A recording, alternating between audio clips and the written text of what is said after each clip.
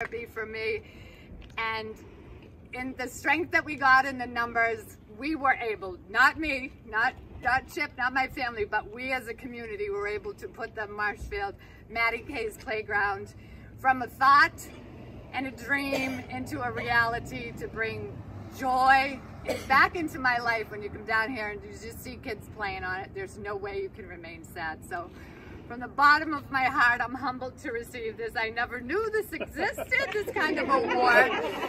But like I said, I did not do this alone. You carried me through up until today, and you continue to carry me every day of my life and my new life on this earth. So let's celebrate it together.